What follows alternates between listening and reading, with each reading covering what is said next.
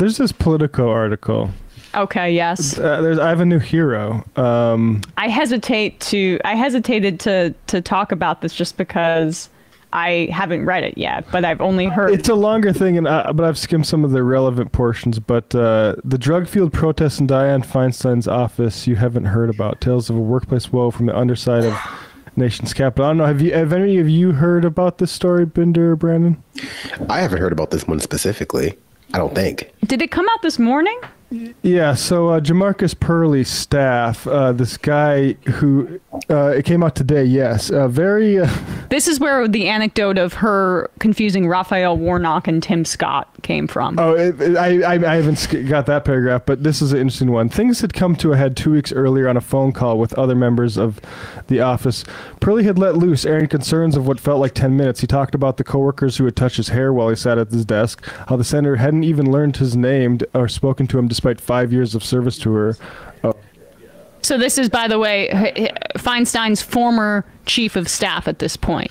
Not chief of staff, staffer. Staffer, sorry. I believe, right? Just on the staff, yeah. How the chief of staff seemed to be operating as a shadow senator since the actual one was, in his opinion, no longer mentally there. And then she said cared more about her dog Kirby than she does about black people. Apparently, after he finished speaking, Purley said there was silence. Purley knew that he wasn't long for the job. He ordered mushrooms later that day. Oh my God. Now, emboldened by psilocybin, he walked through the door into Feinstein's darkened office. His presence tripped the motion-activated lights. His heart rate quickened, but no one came. He had planned a film where he would just recite the injustices he'd seen and felt while working on the Senate, but on the walk over to the Capitol, he changed his plan. Instead of using his voice, he would simply put on music and smoke a joint while I looked directly in the camera. And this is maybe where the psilocybin is overpowering his best laid plans. I think maybe a statement probably would have been better. But he believed his gesture would work like a piece of protest art, grabbing people. Basically, if you want to scroll down a little bit, he smokes a joint in Feinstein's office. So did he resign? Yes, he did. Yeah, he resigned. He resigned, yes. And scroll down, Bradley. There you go. And I'll just say that is what every single one of Dianne Feinstein's staff should be doing. Absolutely. Resigning. Yeah. But that's like the key point is like in the terms is like, I mean, this story, people are going to focus on the mushrooms or whatever, but I would say that it operated medicinally there and offered the guy a little bit of clarity. And like that, the point about the chief of staff should not be a shadow senator. That is not who people elected in California to be a senator. Yeah. Oh, to be clear, she technically fired him, which I guess probably smart on his part. Do whatever you can to get fired, so then he could file for unemployment. I guess maybe. I don't know. Yeah. Well, I mean, what we need to be normalizing in this situation. And I know people were like very upset at Ken Klippenstein for posting the staffers on Twitter. I didn't agree with posting their salaries. I actually think it undercut it a little bit if I were to tweak it with Ken, because they're not getting paid that much. Especially for DC or San Francisco. Yeah, but I do think that we need to start shaming some of these staffers who are enabling this charade right now. They're trying to remain in power and being public authority. Yeah, being the staff for the number 2 on the Judiciary Committee, a very senior senator, works out well for them. But like, I mean, in the United States, we need a better culture of resignations based on principle. Yeah. Well, no, I think we have the opposite. I think in this country, we try to make, I guess, quote unquote, the problem, because I know what you're talking about. And people seem to be able to agree that Dianne Feinstein was a problem, both politically and also just like, her health has become an impediment to her doing her job. But what we seem to have been slowly ebbing away at, and you see it all throughout the political media establishment, is that there seems to only be blame for the single most important person in any structure or institution that is performing negatively. People who write for the New York Times don't want to be blamed for the larger structural issues at the New York Times. They don't want to be blamed for that. They just want to take all of the benefit from working in these roles. They want to put that they worked for Dianne Feinstein on their resume. They want to benefit from that clout. Maybe they don't make enough money. They make more money than some people. A lot of people in this country do. So I think it does resonate with some people how much they make to be objectively, if not in the political sense, personally, I think a lot of people see that they're doing the wrong thing.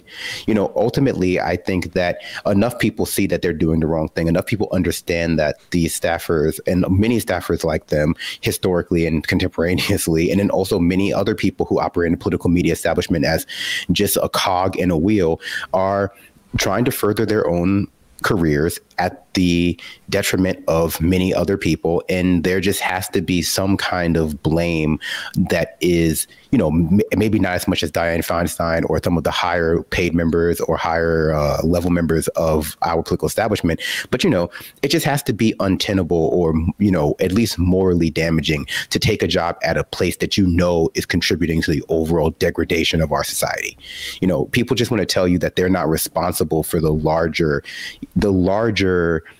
issues at stake in their institutional roles. But I think that only really fits for people outside of the political and media establishment, because you're expecting people in politics and people in critical media to be a little bit more reflexive, a little bit more, I think dynamic in the way they consider their roles in these organizations. And like, oh yeah, I write political news for an audience of millions or hundreds of thousands, but I'm just a cog in the wheel. I think just falls, on deaf ears. Same with like, oh yeah, I'm just the head staffer for, one of the most powerful representatives in the country, but I'm just a cog in the wheel who's trying to become a bigger cog in a bigger wheel. But forget that, how far does it go up? The article says they knew that her mental faculties are degrading rapidly, essentially. That is part of what they understood. I mean, the staffers understand that her chief of staff was acting as a shadow senator. And I sent these images of her. We just got to show this.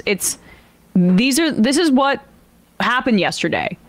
She came into the Senate. First of all, she wasn't here for the first judiciary vote today, so they made this huge spectacle of it. The idea that Chuck Schumer thinks that standing by her, I don't think we have the picture of them standing together here, but like coming in with her on and showing oh, she's back, baby, she's here. As Schumer's here, standing here with her. I mean, guys, like, I feel horrible. I hope she's not in any pain. But she doesn't. But she look looks well. horrible. She is not well. She's in a wheelchair. Every report seems that she looks frailer and like weaker than she did before. And this is no comment. Like, none of this is malicious when I'm saying this. I'm just saying she's about to be a 90-year-old woman who has suffered from a clear bad case of shingles, and also by all accounts is in some level of cognitive decline. Absolutely. By all accounts. By her staff's accounts, by everybody's accounts. She represents a state of 40 million people. And Chuck Schumer thinks no, it's not good politics to kind of maybe push her out and get some new blood in here. It's better politics to stand beside her and walking with her like, oh, the triumphant return of Dianne, as if anyone cares. Really, does any voter care besides like a narrow true blue Democrat? Go ahead. Defense contractors care. Right listen. beyond cares. Well, no, we start with Dianne Feinstein, and then what's next? People are going to call for Nancy Pelosi's resign? I refuse. Yes, you are worried about the knock-on effects for your girl Nance. But I mean, she is resigning, though. Nancy Pelosi's actually doing something a little bit more admirable than what we're seeing here with Feinstein. It's honestly the Senate brain disease. It's Senate comedy disease. No one gives a shit about, we missed you, Dianne. They care about, are we going to have abortion judges that are going to protect abortion actually get pushed through? Are we going to have a meaningful hearing on Clarence Thomas's impropriety? Let's go, buddy. I think there's a certain branch of not just Democratic voter, but American that likes the idea of what this represents, that you can become so important to some institution that, you're just kept around as a figurehead. It's about power. It's about control. Some people are able to very easily. Glory. Yeah, individual glory. I honestly think it's even simpler. I think these politicians just develop a straight up fan base around them. These are parasocial relationships. I don't even think there's anything deeper than that. Some of these Democratic, true blue, diehard voters seriously vote for people, not policies, and that's what we're hearing. I mean, Ruth Bader Ginsburg. We've been through this before. I mean, but the cult of personality around her was a little bit more I mean, by the way, like you go in the Brooklyn mall there, like where the Trader Joe's and the Target is. There's a big statue of her there, but regardless, she at least the cult of personality there, I felt, was a little bit more acute. I just don't know if there is this massive constituency that loves Dianne Feinstein. Well, no, but they have to say that, because if they said the real reason, which is that defense contractors need her in there, and like the chief of staff has important votes that he promised them, like, you know, that's not politics. Right. So they have to say, like, this is about, you know, making sure, you know, she has dignity and we need to be, you know, be sympathetic in this moment. No, it's because there are powerful interests that want her to continue to be propped up and wheeled out and to make votes like that to the extent that she can. Or they don't mind, those powerful interests, the same ones that put her there, don't mind about the judges, don't mind about all the business that isn't being done, because they don't give a shit about that stuff. Yeah, no, I think that, you know, the idea of personal professional ambition in this country, you know, unless it's like the literal worst job you can imagine, like, you know, you're just applying to be Hitler, I guess, you know, people will excuse a lot of, you know, personal ambition at the expense of large swaths of the population. People will say that, you know, Kamala Harris had to jail all those people because how was she going to get to a position that she needed to be in? Nancy Pelosi has to be in office because, you know, people have a right to just shameless self-promotion. And I think that's also why, like, the staffers get a pass, because, you know, they're trying to shamelessly self-promote themselves within this industry. And, you know, a lot of people just feel as though that's a completely reasonable thing to, you know, do at the expense of, you know, large parts of the population. I think when it's Democrats, it's a lot easier to pretend like the, you know, the selfless promotion is one-to-one with getting things done progressively. But that's just, you know, there's nothing that bears that to be true.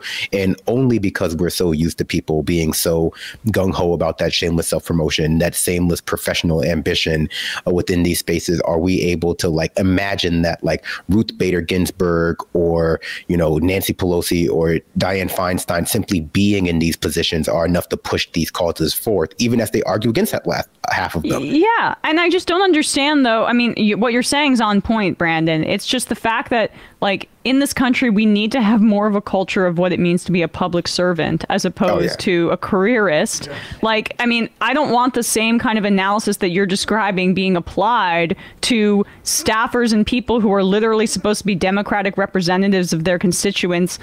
Like, that could be applied to, say, if you want to move up as an executive at Walmart or something like that. I mean, it's part of the financialization of our politics to a degree, those incentives being laid bare, but it's also just deeply disturbing. I can't believe you would judge these people for just for their decisions. I hate women. I guess that's it. I mean, honestly, he didn't even, like, do anything except post to who worked for her. I mean, you mentioned the salary, but that's not even, like, a contactable detail, though. Like, it's not like he was sending harassment towards them and like directly saying how you could contact them. People should know the staffers who work. I mean, they do if they want to look it up. It's actually usually listed right on their website. Yeah, this is not hidden. I think that should be known. I mean, if this wasn't information to be known, then there would be a lot of reporting on our end that would be lost in terms of, like, when Republicans hire, like, far right-wing activists to be their staffers. Like, this is important stuff that we should know. We should know who our public officials hire. Yeah. Yeah, no, definitely. And I think that your point is, you know, true, Emma, that, like, listing their salaries, if it includes anything, is that the salaries don't matter because they're doing it for power. You know, this is a job that you have in order to get closer to power. Like, whether or not you're paid well, there are benefits that, you know, are not quantifiable with the salary specifically. And, you know, you can argue that the power they want is for good reasons, but that's only to justify, well, this is not being done out of, like, selflessness, other than, like, you might believe you'll wield power more selflessly than, you know, the next person. Like, but there's no evidence of that because they don't do anything positive.